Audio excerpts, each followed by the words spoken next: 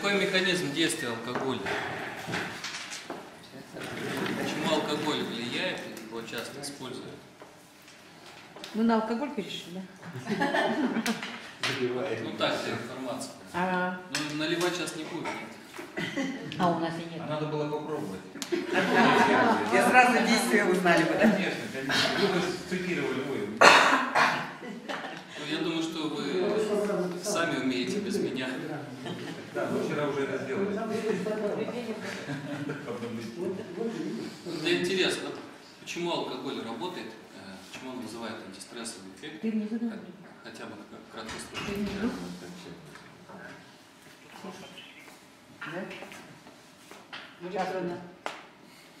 Если надо поговорить, то, пожалуйста, мы вас подождем. Ну или там, за дверью.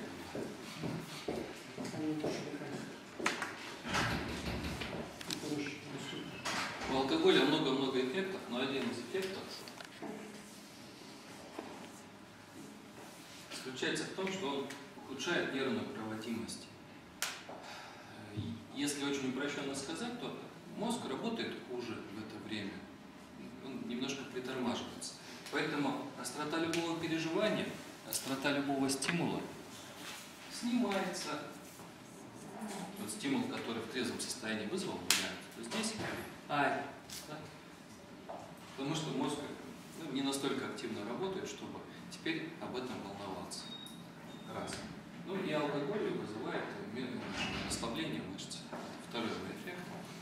Поэтому, да, когда люди выпивают, они чувствуют облегчение. Можно сказать, это такой быстрый способ. Но у него есть побочный эффект. Про побочный эффект алкоголя вы знаете. Одна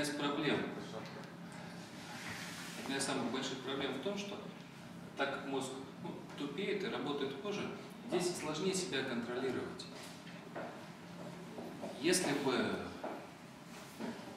можно было, допустим, так выпить и остановиться, да, то я думаю, что все остальное было бы не нужно, все бы этим пользовались. Ну, как в том анекдоте, да? Я-то себя могу контролировать, но стоит мне только 50 граммов выпить, да, я уже становлюсь другим. Вот тот другой контроля не знает. Тогда возникает уже потом стресс от последствий алкоголя.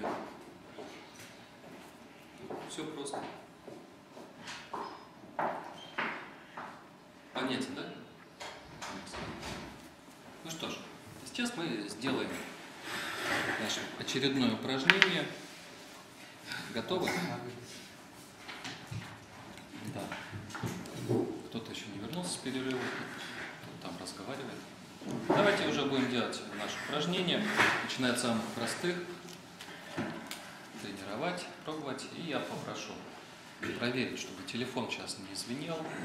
Отключить звук, отключить вибрацию.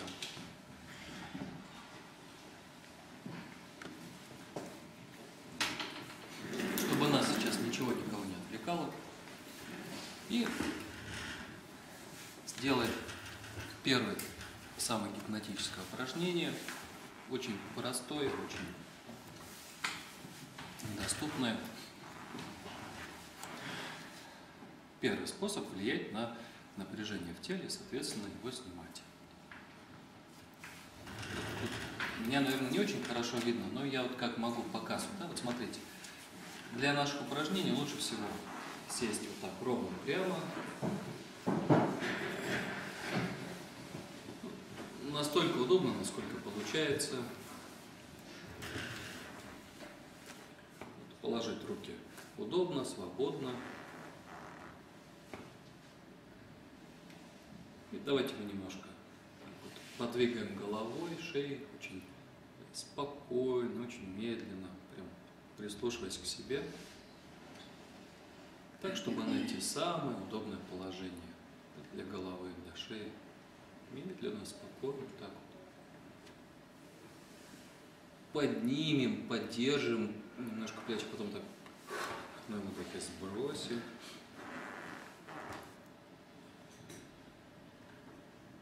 И если вам удобно, вы можете даже прикрыть глаза, но это не обязательно.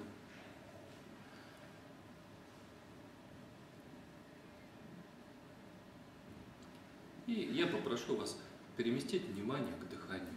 Прям прислушаться, причувствоваться к нему.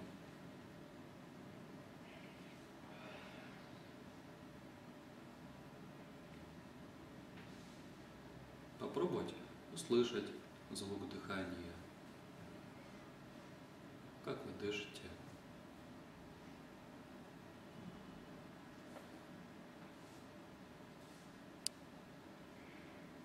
Несмотря на то, что до вас доносятся другие звуки, вы можете и слышите дыхание.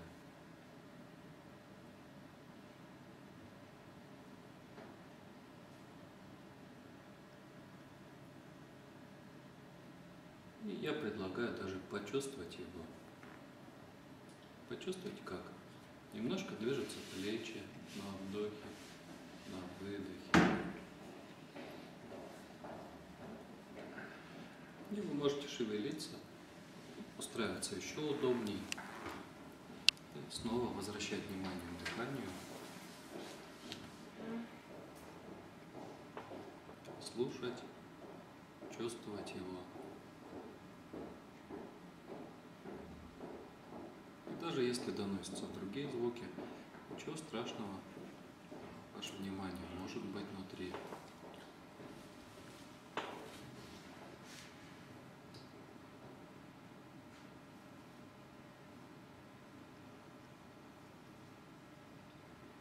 У кого-то даже получится представлять, как вы дышите, как воздух входит и как он покидает вас.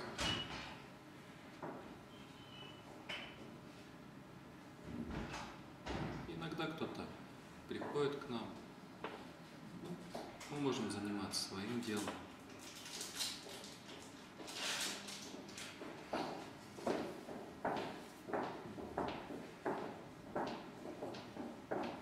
Снова поддержать внимание внутри. Даже если отвлеклись, ловить мысли, которые в это время появились.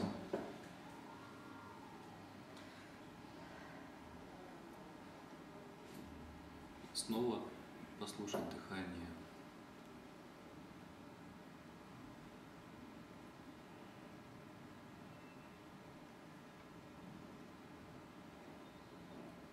И отметить, что происходит с телом при этом.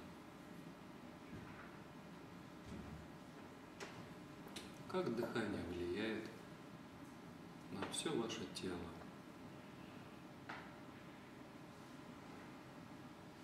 Может быть, что-то меняется.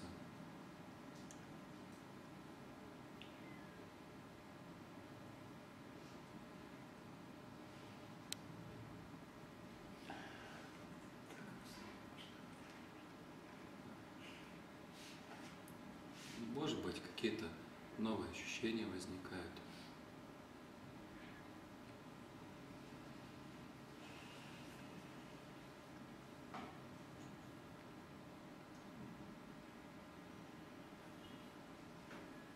И при всем при этом, да, тут вы воспринимаете и свет, мой голос, другие звуки.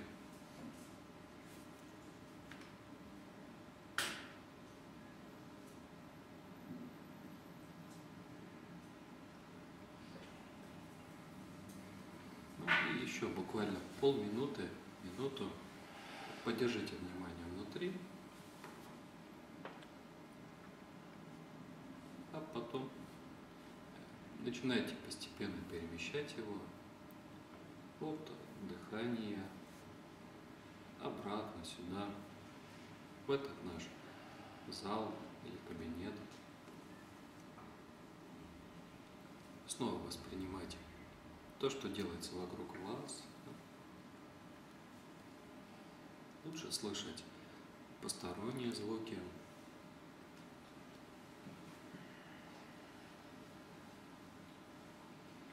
Если были закрыты глаза, потихонечку открывать, так не спеша, спокойно. Может быть, потянуться немножко. Да? Возвращать внимание сюда, обратно. Пошевелиться, посмотреть по сторонам, улыбнуться, если надо, еще раз пошевелиться, покрутиться. Ну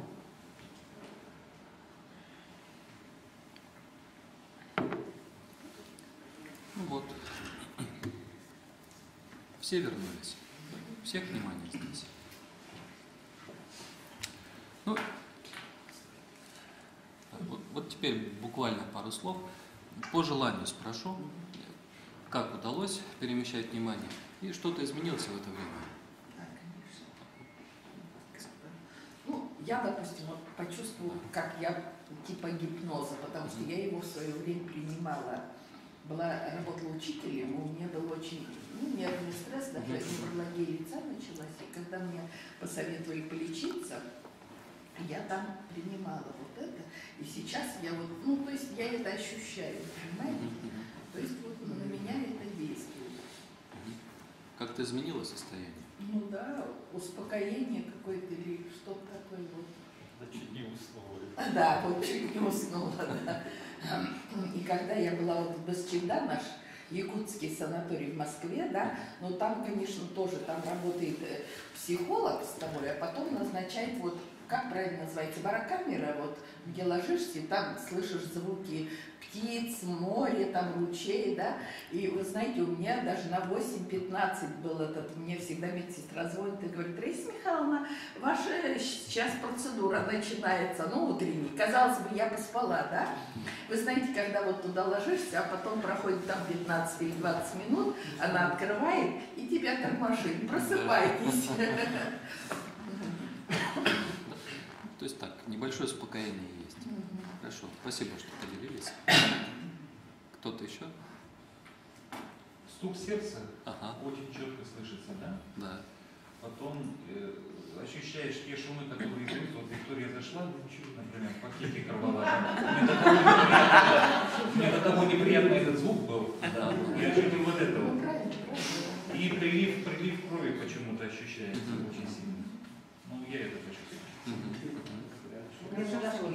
Сейчас, а потом... Давайте по очереди. Сложно по очереди, но все равно. Ну а потом, да, конечно, иногда посторонний шум сильно отвлекает. Очень сильно. Потом опять удалось внимание вернуть? Да, Дыхание, да? конечно. Вот именно после этого, когда я вернул внимание, прилив очень сильной крови идет почему-то по телу. Жар очень сильный. Ну, Жар. я не знаю. Жар. А сейчас как вы себя чувствуете?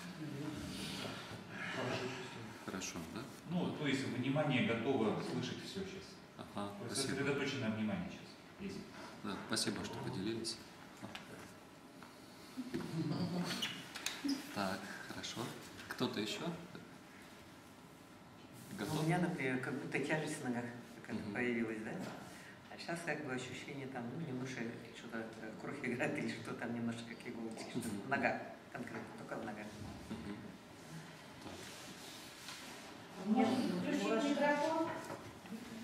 Меня хорошо слышно? У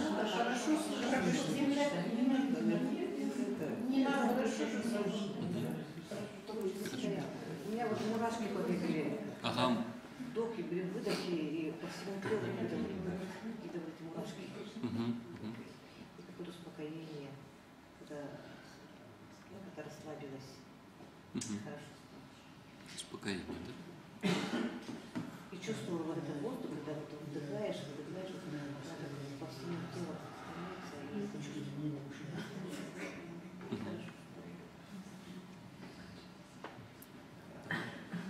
Да, спасибо, что поделились.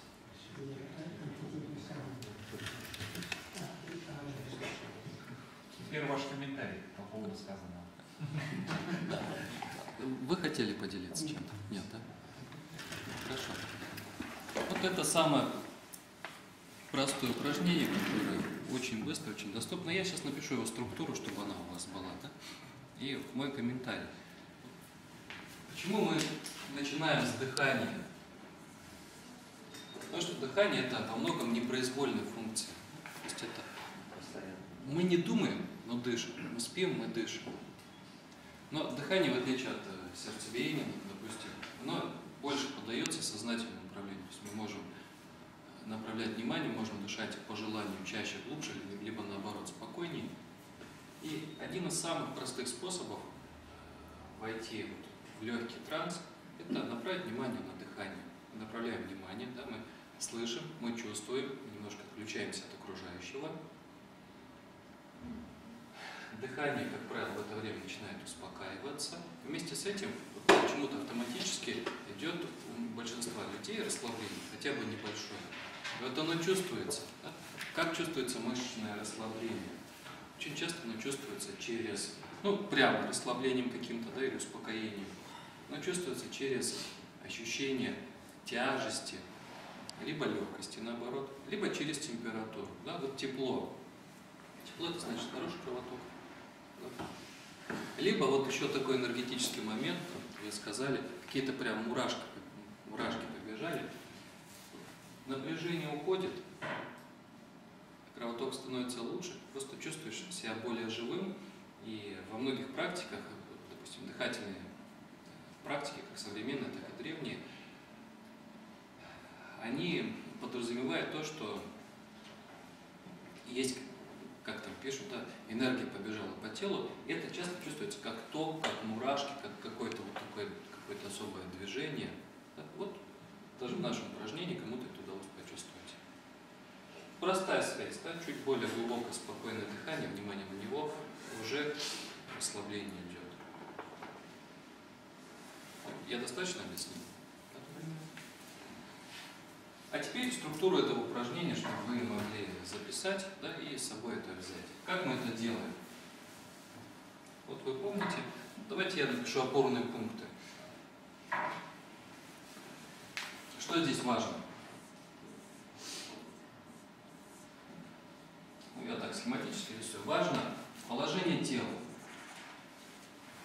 Положение тела, ступни стоят на полу, руки как-то удобно лежат на бедрах. И чем меньше напряжения, тем лучше. Не знаю, видно мне, нет? Потому что если вы садитесь нога на ногу, да, это дополнительное напряжение. У нас задача какая? С помощью уменьшения напряжения мы снимаем стресс. Да? Если мы дополнительно создаем напряжение, надо больше сил на это тратить. Поэтому сразу, когда мы принимаем правильное положение, напряжение уже меньше. Чем больше вот так, да, тем сложнее расслабиться. Первое – это положение. Не всегда будет идеальное мягкое кресло, не всегда будет идеальная тишина. Вот я уже сколько лет работаю, мне ни разу даже в специальных центрах, где это все делается, ни разу не было такого, чтобы условия были идеальны, вот как хочется на все 100%. Ничего страшного. Даже на твердом стуле можно более-менее удобно устроиться. Да? Раз. Два. Не надо ни с чем бороться. Есть какой-то шум вокруг?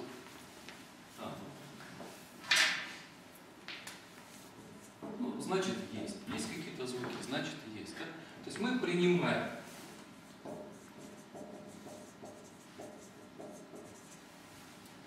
Отмечаем то, что видим, то, что слышим, то, что чувствуем. Да? Принимаем это.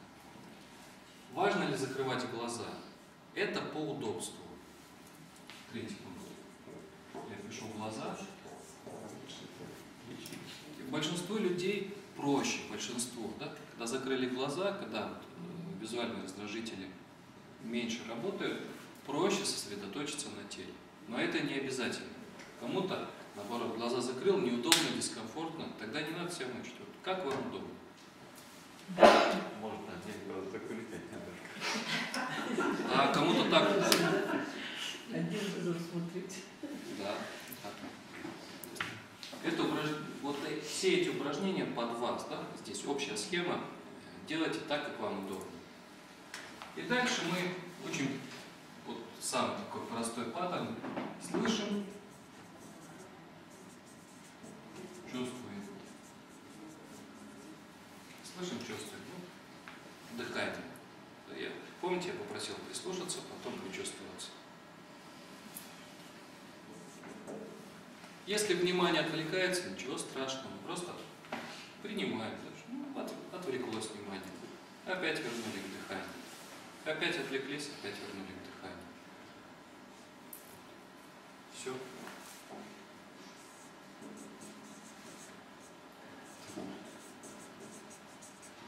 Отвлечение, да? Если есть. Принимаем. Опять возвращаемся к дыханию. Ну и потом мы выходим.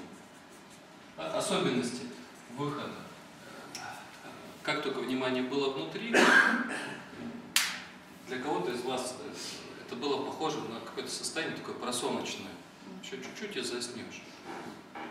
И вы знаете, что если резко быстро просыпаться, бывает дискомфорт. Как надо просыпаться? Спокойно. Дайте себе минутку-две. Потихонечку, не спеша, переместили внимание обратно. Все, встряхнулись, потянулись. 3, 5, 7 минут уже небольшое расслабление есть. Есть? Есть. Простое упражнение. Простое. Понятно? Понятно. Структура есть. Есть ли вопросы сейчас? Понятно. Понятно, да? Хорошо, давайте сделаем следующее.